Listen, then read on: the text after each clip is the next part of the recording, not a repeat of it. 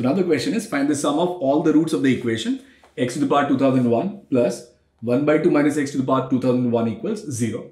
Now from theory of equation, we know that sum of all the roots of any equation or any polynomial equation which is S1, and we write it as summation over all I, alpha I, it is minus A1 upon A0, where A0 is the coefficient of highest power of x and A1 is coefficient of power of x, which is just one less than the highest power. Now suppose in this case it's a polynomial of degree n, so I can write A0 x to the power n plus A1 x to the power n minus 1. So what I'll do is, I'll write the expansion of this binomial series and I'll just write the last few terms. So I'll write x to the power 2001 and then here it'll be, so third last term will be 2001 c 1999 1 by 2 whole square and then minus x to the power 1999 plus 2001 c 2000.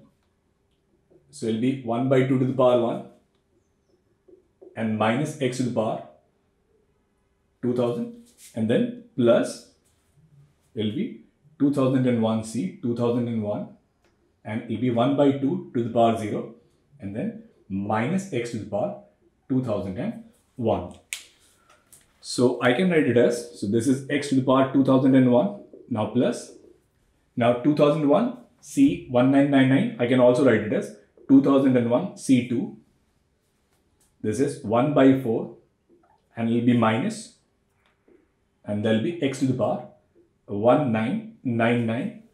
Now 2001 c2000 it will be 2001 c1, it will be 1 by 2 and then it will be x to the power 2000 and then plus, so this is 1 and then minus, so there will be minus x to the power 2001. So x to the power 2001 will get cancelled. So it's a polynomial in degree 2000. Now what is A0? A0 is 2001 c1 1 by 2 and what is A1? A1 is minus 2001 c2 into 1 by 4. So if I have to write the sum of all the roots, it will be minus, and now what is A1? A1 is minus and minus will be plus. So 2001 c2 into 1 by 4 upon coefficient of x to the power 2000, which is 2001 c1 into 1 by 2. So if I'll write it, I'll write 2001 into 2000 divided by 2 into 1 by 4 and here will be 2001 into 1 by 2. So this 1 by 2 into will get cancelled. So 2001 will get cancelled.